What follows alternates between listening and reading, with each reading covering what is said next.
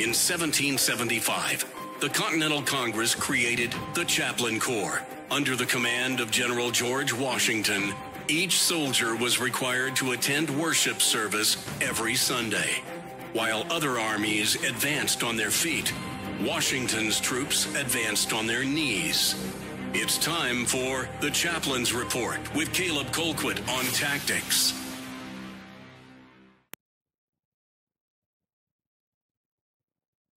The Chaplain's Report today, I don't want to delve too far into the realm of politics because I do want to keep the Chaplain's Report primarily based on the scripture, but I did want to mention that, of course, today is tax day. It is April 15th. And, of course, we all know that that's a day where we have to pay our taxes, but I noticed a trend on Twitter's hashtag for tax day. And it's something that I've noticed for some time now.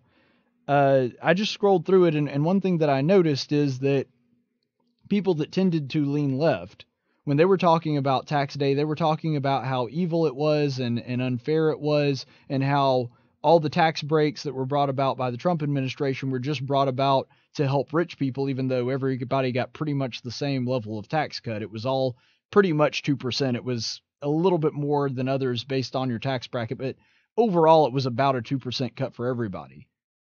But they were always using these subjective numbers for it. In other words, they were saying that X amount of people are unhappy with the new tax system, or X amount of people oppose tax cuts for the wealthy. Again, despite the fact that the tax cuts really affected every tax bracket. But nonetheless, it was always something subjective. Now, on the right, a lot of the people that were talking about it talked about objective numbers. In other words, they were giving new job numbers and job numbers since the tax cuts went through, and how much better business is doing and how much better the economy is doing. Something that's concrete and real and substantial. I'm not saying that people's feelings don't matter. I'm just saying that when you compare it to hard facts of how well a system is working, as opposed to how well people feel about how it's working, those are two entirely separate things. And the same is true for the scripture. The same is true for the Bible. Because there are a lot of people that don't feel good about certain verses. There are a lot of people that don't feel good about certain parts of the Bible. Generally the parts that include them doing something that they don't like.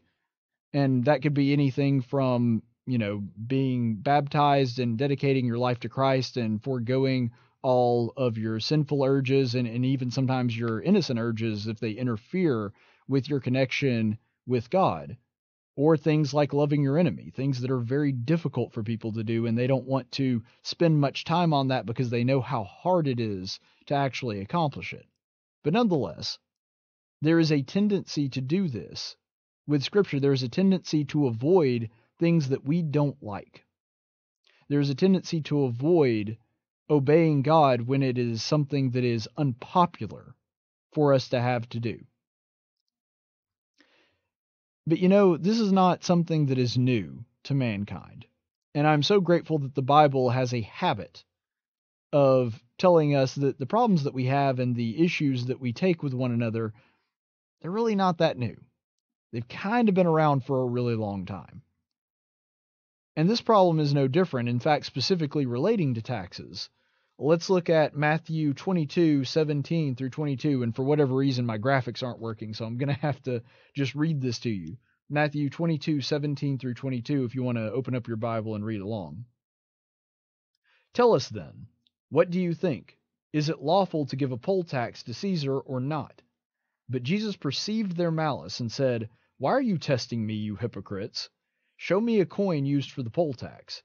And they brought him a denarius. And he said to them, Whose likeness and inscription is this? They said to him, Caesar's. And he said to them, Then render to Caesar the things that are Caesar's, and to God the things that are God's. Now this is one of those occasions where the Pharisees came to give Jesus a question, and they weren't really concerned with the answer. They were really trying to trap him in a situation that he couldn't win regardless of what he said, and this is no different. See, they were thinking, okay, well, if he says that we shouldn't pay the tax, then all we have to do is tell the Roman officials, hey, guy is a religious teacher, and he's telling people not to pay taxes. And yes, Romans do take that very seriously. That would be the equivalent to him inciting a riot or breaking up the peace, and then Rome would intervene and take care of their Jesus problem. They wouldn't have to deal with Jesus anymore because the Romans would deal with him. If he answers the other way, and he says, well, you should pay your taxes, then all they have to do is go to the Jews and say, see, this Jesus guy, he's not about overthrowing Rome. He's saying that you should just bow down and kiss the feet of your Roman masters. And so either way, they won. They either have Rome going after him, or they have him less popular amongst the Jews. Either way, they can use his response as a weapon. And then Jesus does something that they do not expect, which is take a third option. Explain to them why they should pay their taxes. And the way that that chapter continues on, if you look at the very next verse that we didn't get a chance to read, it says that they went away, which I kind of picture in my head, and maybe it's just me, but like a mic drop moment, that as soon as Jesus answers, the Pharisees are just like, oh, well, there's not really a good response to that, so let's just walk away.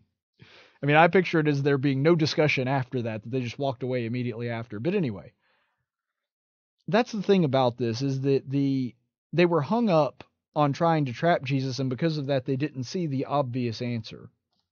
And the reason that this answer is so profound is because Jesus goes back to a very real but very simple fundamental truth, which is there are certain powers in existence that God has put into place. And as long as we are following God and there is not a law that contradicts God's law, we are to follow that to the best of our ability. It makes us better neighbors and better followers of God because we can better represent his kingdom here on earth. But I want you to notice how he answered that and the explanation that he gave. He said, give me a coin. And then he looks at the coin and sees that Caesar's inscription on it and asks them to repeat that for him. And follows that up with saying, well, then give to Caesar what is rightfully his, and also give to God what is rightfully his. You see, Caesar's inscription was on the coin. Then the question becomes, okay, well, whose inscription is on us? And the answer should be obvious. It's God. We're made in his image. We are created of him.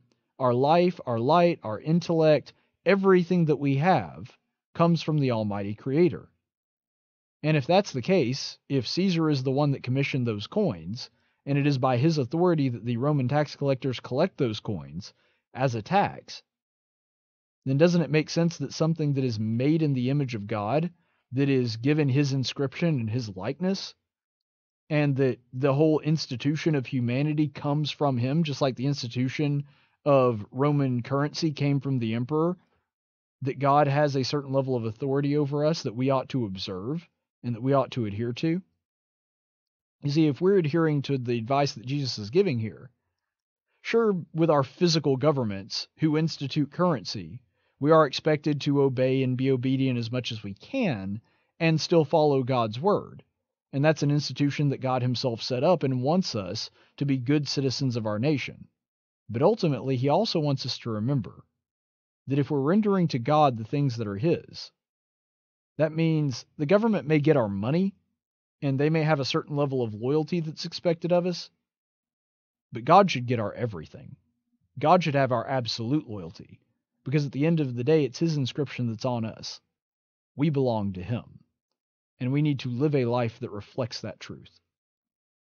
Everything that we do, everything that we are, needs to be dedicated to him every day. And no, we're not going to reach that goal, and it's something that's very lofty and difficult for a flawed human being to accomplish.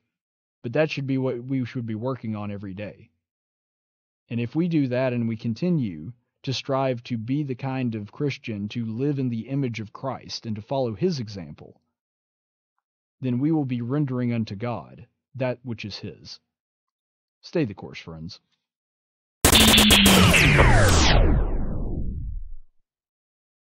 Hey, to make sure you get all the updates, you need to go ahead and subscribe and click that little notification bell down there. That gets you a notification every time I post a new Bible lesson or political commentary. Now, I'm not saying that if you don't subscribe, it's because you hate America and Jesus, but I can't think of any other reason you wouldn't subscribe.